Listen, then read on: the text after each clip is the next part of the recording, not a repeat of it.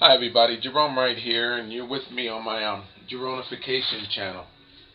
Okay, um, you're looking at a piece of artwork. Okay, from 1921, and it's by German Dadaist and Surrealist um, artist Max Ernst. Max Ernst. Okay, and as you know, I am capable of decoding artworks. I don't care who the artist is or what era the artist is from, or sculpture is from, or architect is from. If it references the creation or genetic manipulation of mankind, I am capable of reading into the arts and artists' artworks and artworks and art that this artist is describing these encryptions in. And in the case of this right here, if you were to Google Surrealist, that's Surrealist. If you were to Google that, this image would be #1 in Wikipedia engine search for Surrealist. This guy, this German artist, is very famous and popular for this. This is it's supposed to be. Let me quote them as saying this is what's being quoted. This artwork is supposed to, it is among the most famous of Ernest's early Surrealist works. It's quoted as being undoubtedly the first masterpiece of Surrealist painting in the Chirico tradition. So this artwork is very popular. Okay, let me read that again. It is supposed to be the first masterpiece of Surrealist painting in the De Chirico tradition. Okay, so when you Google this, read into that, because if this is supposed to be all famous for all of that, then surely I'm going to be more popular than this painting is for decoding it. Not that this is what I'm looking for, because I want so much more out of this than what the rest of my life is actually dedicated to decoding these images. Okay, so I do have to go mainstream. I do have to go viral here, and so this message can get out of what's going on with us in these genetic bridgings and manipulations. But anyway, I don't want to ramble on because I can feel myself going out in that direction now. The title of this painting is The Elephant Celebs. The Elephant Celebs. Okay? And it was created in 1921. Okay? And it's by German Dadaist and Surrealist Max Ernst. First of all, let me tell you. We know that this is not the elephant's tail. This is an indication of the elephant's penis, which is actually in two halves. This will be the foreskin area, and then the penis actually extends from out of this past the foreskin and come here. You see the penis come over, is bridged through a what would look like a lamp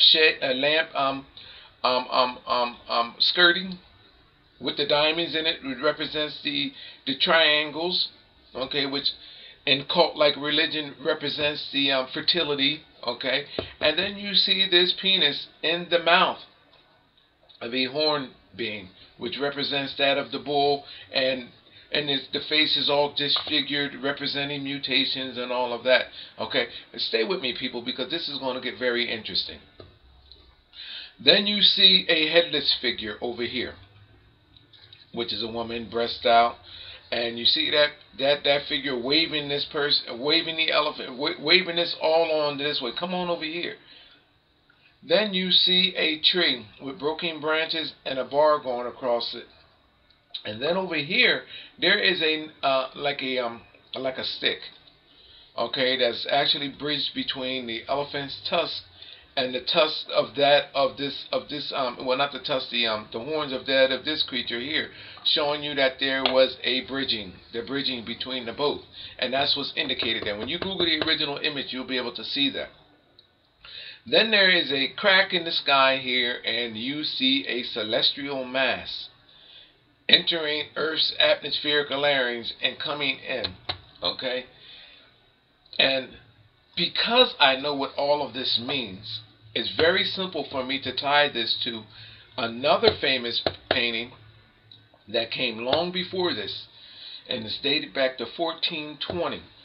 And that painting, or creation, is by Lorenzo Ghiberti. This idea, the concept of this, was borrowed, stolen from Lorenzo Ghiberti. Okay, 14th century artist Ghiberti. This is referencing how mankind was genetically bridged over that of an elephant.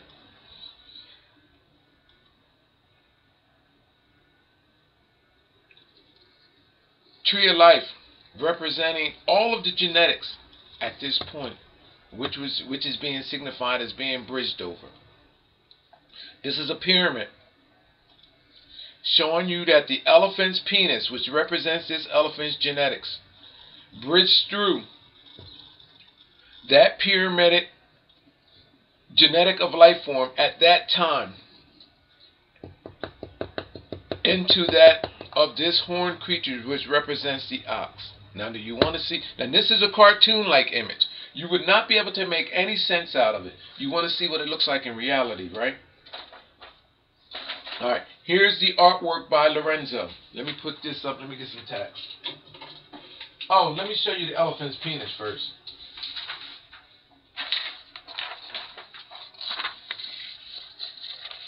You can Google elephant's penis. There's some other likenesses there. Let me see if I can bring this in closer. Oops. The elephant's penis has two extensions. We agree that this is not the elephant's tail. In fact, this hole here probably represents where the elephant's tail was. That's what the artist is saying. Look, this is not the tail. The tail is missing. This is the elephant's penis. Okay? This is the two parts of the elephant's penis. This is the elephant's foreskin there. And the elephant's penis is coming out there. For those of you that have never seen an elephant's penis extended, it is extremely long, people. It's like a snake. Okay? Now, I'm going to see if I can bring this in to show you the two halves. There's the first half there of the foreskin, and then the second half is the actual penis going out and touching the ground. In some cases, you can see the elephant's penis snaking off. And you know what I mean? They have like this muscle control over it, believe it or not, where it actually finds its target when it's actually in mating. You should see that. It's actually incredible, people, to be totally honest with you. All right? That's the two halves of the elephant's penis there. All right. Now that I established to you that this is being references the elephant's penis, what is the elephant's penis doing shown going through this skirt-like object and into this bull's mouth? Well, there's another artist, Lorenzo Ghiberti, that's saying the same exact thing. People, it's referencing what my discovery all blankets. And that is that it is telling us how mankind, in a pyramid-like way, was bridged over creatures of our world. And these artists call themselves cleverly, until I come along, and having this enjoyment of this knowledge and keeping it away from the masses of people of what is actually happening with us. Now, I'm going to show you that this artwork that I just had up, which is very extraordinary, people. This artwork by this German artist is not original, but yet he is famous. This is a famous painting of Surrealist art. What do I want to start with? First of all, let's go with this mass right here. No, let's go with the elephant, since that's the biggest object there. Here's the elephant. There's the elephant. Right there. You see the bull? are the ox. There it is on the other side of the pyramid. You see the pyramid with the top missing? There's the pyramid, showing you that through the pyramid,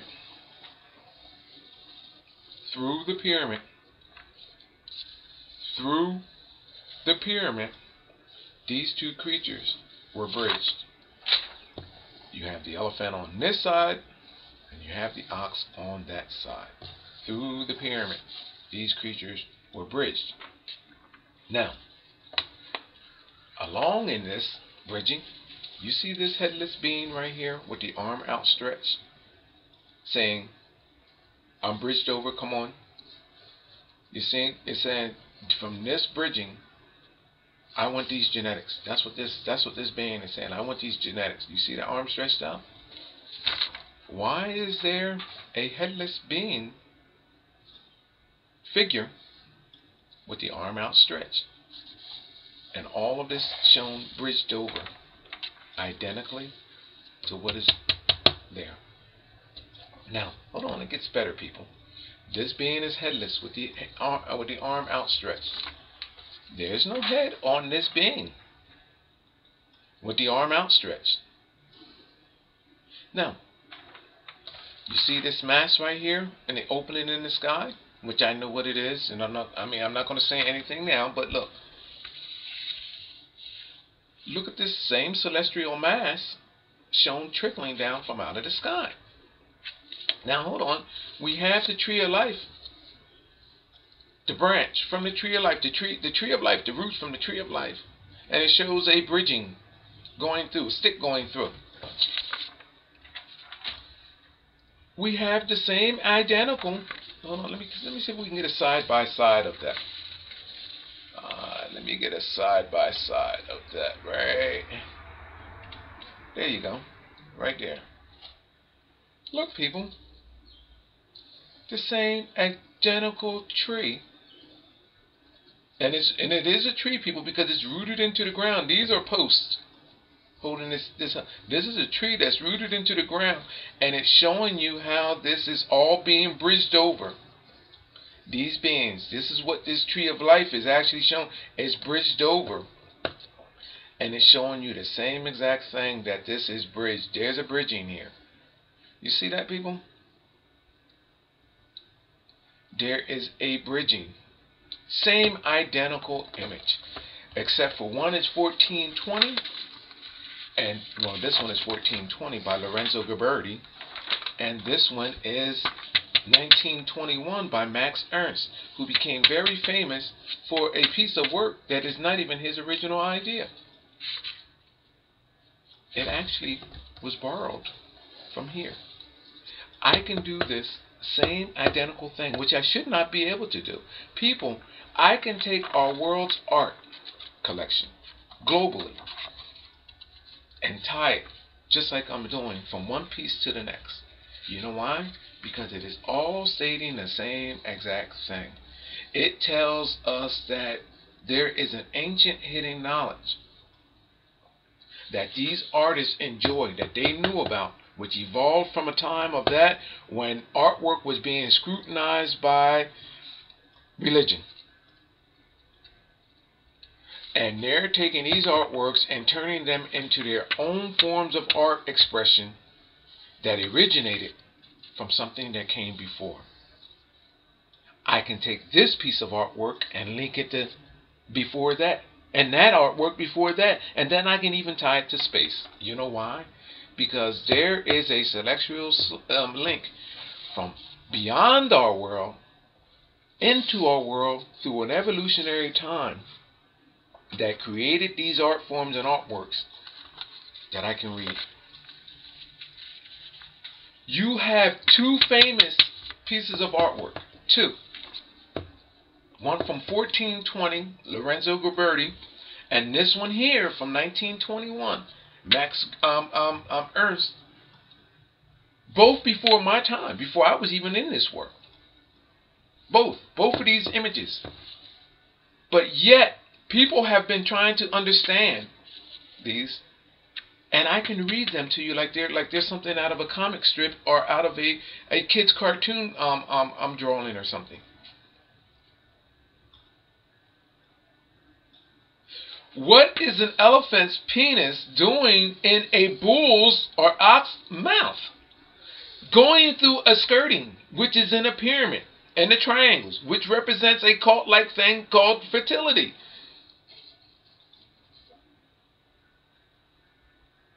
You know why? Because just as I told you, there is a genetic bridging.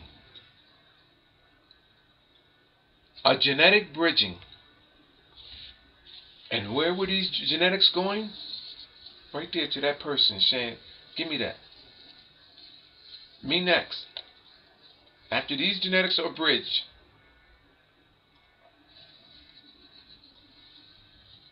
give me this, and this is going into mankind. This person is stating the same exact thing.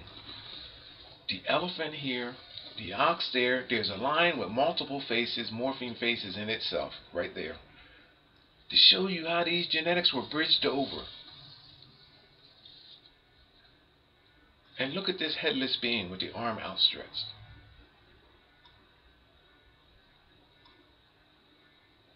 Shows you, people, that we have been had.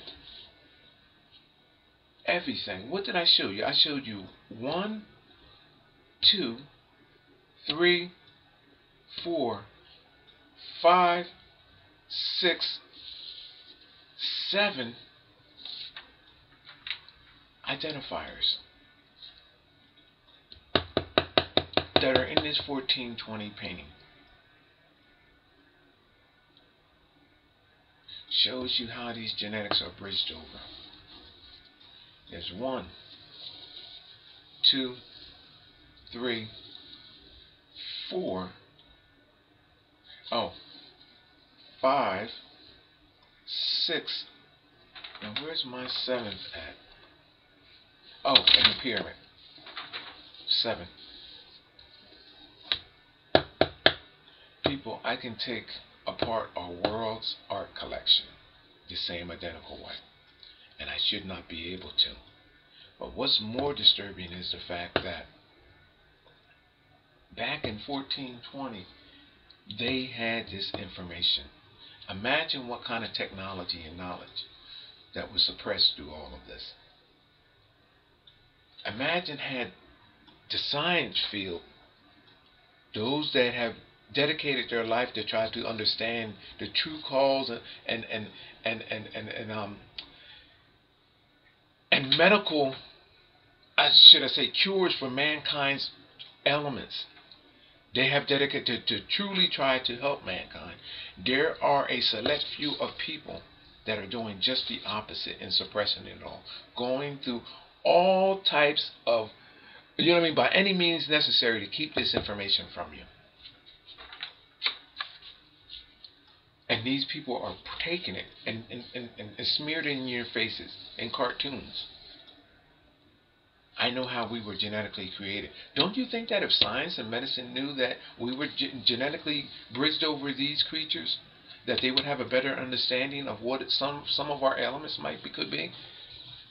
People, these images tell a time. There's a timetable here. It tells you when it occurred, how long it took for it to settle these genetics to go in, when they were bridged, how mankind overcame them, at what levels and what point. I can take you back through the beginning. I can take you back to what came before this. This is a timetable. A calculated, systematic timetable, a grail that shows us how we were created, when we were bridged over, how long it took for those genetics to kick in and take effect, and what we can expect. And there's still more here to the future, or what could be expected in this. You hear the return of these people talking about they're returning. Jesus, King Solomon, even Nostradamus, all of these people talking about the future and what they're capable of doing and returning. Yes, they're going to return, but not in the spiritual sense like you think, but in the genetic sense. Because you know why? Because these people genetically contaminated your ass. Their genetics are going to appear in us. Genetically. What they've done, I can do. I can create a genetic cocktail like they did. In understanding how it's done and the time that it takes, I can make all of these quatrains like Nostradamus and say, okay, in 400 years I'm gonna reemerge. You know how I can do that? Because there is a system in place that allows for this to actually happen.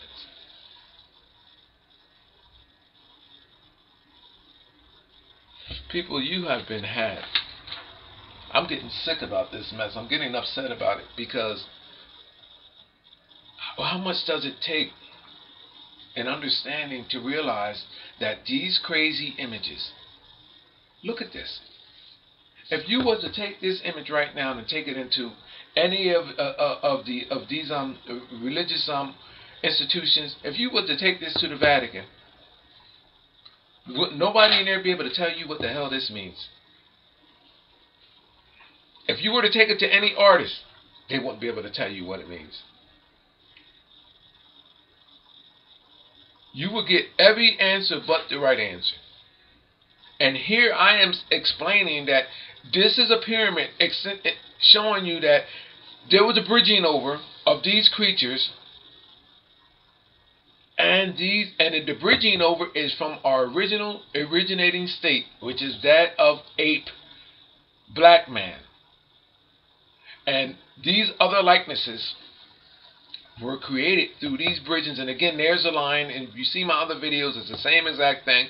And then you will see this line has mutated faces. If you were to look closely at it, I can draw them out for you as well too. It shows you how these bridging overs, death and resurrection. And that's why you see that headless person there, and that's why you see that headless person right here. Shows you a bridging over of mankind's genetics. I'm going to go on that note and all. There's nothing else I actually have to say about this, but people, this is just absolutely amazing. And we always got these celestial objects snaking in from out beyond our world. And we have the same exact thing. That's that object. Look.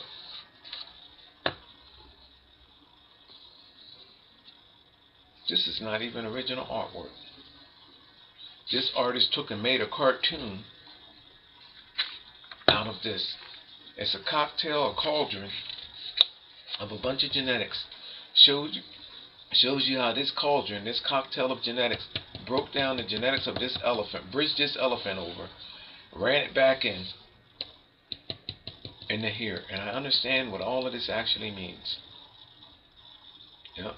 And I can tell you something else about this here. This hook in this tail actually represents that of the shepherd's crook, or croc, whatever you want to call that. Showing you that there was a corral of these genetics. You'll see this with the lion's tail. You'll see this with these creatures' tails and these Renaissance artists' artwork. It's a form of showing you a corral of genetics. Leonardo da Vinci is famous for utilizing this with the tail of the lion. You'll see dog tails in this way, these animals' tails, showing you that there was a corral of these genetics. People, look at this. What more can you get out of that than this? The artist didn't take in a needle. I mean, the next thing to do would put a needle here or put an IV shown going in from. The only other thing that they could possibly do is take an IV and run it from this creature to that creature. But that would be too much of letting the cat out of the bag. Oh no, we can't do that, because they'll know that then this creature was given the semen and the blood to this creature, and they'll be able to read that too easy. So what did they do? This is the way they did it. This is a form of art expression. How they did it from the beginning of time. They takes this elephant's penis and put it into the mouth of the bull and say that, look, they were genetically bridged. That's the bridge, the penis. And it goes through the pyramid of all genetics, signifying that of mankind. And that's what this is showing. You see that pyramid? And you see these individuals of mankind there in that line? It shows you that these creatures bridged through that pyramid, representing fertility. And it's showing you the same exact thing here. There's those triangles. That's why this is cut like that. It ain't no skirt for this person. It shows you that through the pyramid of life, of mankind, evolution of mankind, these creatures went through genetically. And you know what this is all about? The breakdown of our originating state of genetics, which was actually superior for that time, which was that of black man, African, ape. And it shows you how these other likenesses came. Notice how there's all of this history through Africa, Asia, the whole nine. Can't nobody tell you where white man came from. Our Caucasian, I don't like that term, white man. Our Caucasian counterparts. Can't nobody tell you. I can tell you where they came from, because they cleverly discuss it. Through the bridging of lions, through the bridging of tigers, through the bridging of these elephants, reptilians. It shows you that there was a breakdown. And this is where all of these likenesses come from. How you have these beings looking like that of our creatures of our world. The eyes, the hair, the teeth. Genetic bridging, people, through animals of our world. I can tell you where it started, where it came from, where it originated, where it's going, where it can go, who's doing it.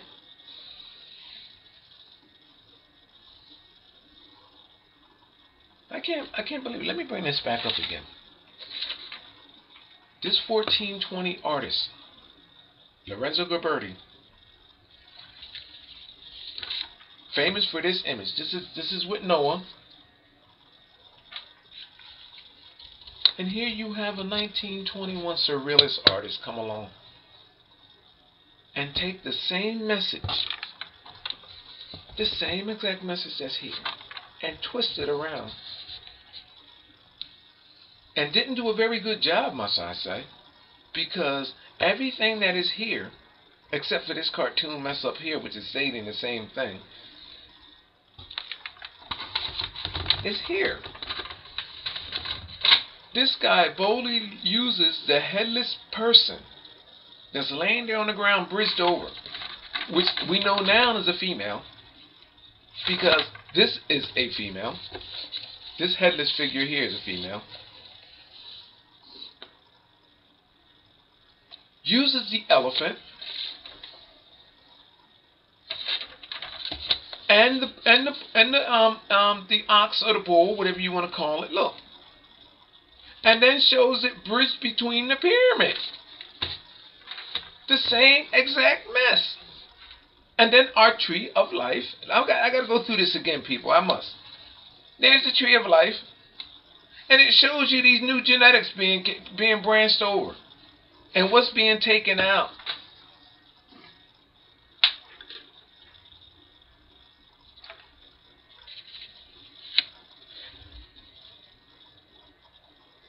Shows you the originating sources. Celestial mass intervention through our atmospherical layers in our skies. Same exact things stating there.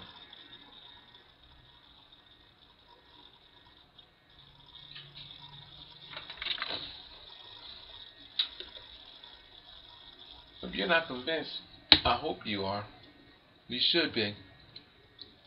Because there is no difference between this 1921 famous artwork and this 1420. And I can do this over and over and over and over again, because you know why? Later artists take their ideas from earlier artists. I can claim this artwork now because it is not even an original idea.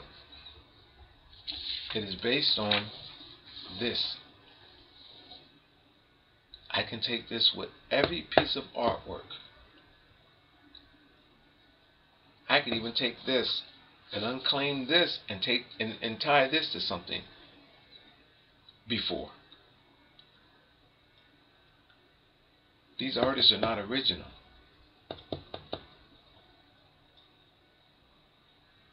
I understand what's going on here, people. I'm going to get going. My name is Gerone Wright. You're watching my Geronification channel. And I'll be moved to make another video. I'll figure something out. Maybe, you know what? Maybe I'll show you how. Maybe I'll come back in my next video and show you how all globally there are references of the elephant. Specifically, how about in the I'll do it with Hindu and Buddhists. I'll show you how they actually told us that they were bridged over the elephant.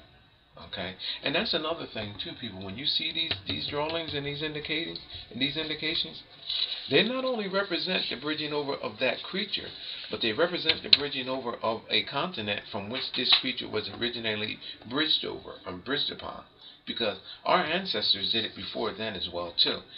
You know what I mean? So when you see these creatures, you have to know that this is a representation of the continents from which they evolved.